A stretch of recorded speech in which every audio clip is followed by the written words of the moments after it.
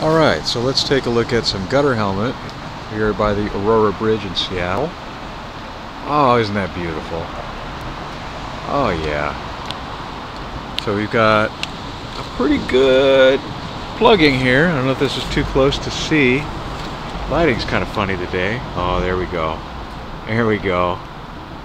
So that is a gutter in Seattle, protected, quote unquote, by a good old gutter helmet.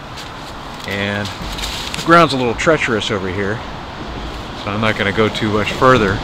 As you can see, there's a metal roof, white gutters, white gutter helmet. Believe it or not, there's white under there.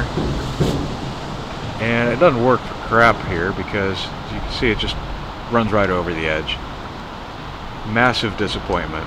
The gutters are technically not plugged, but boy, it sure feels the same way.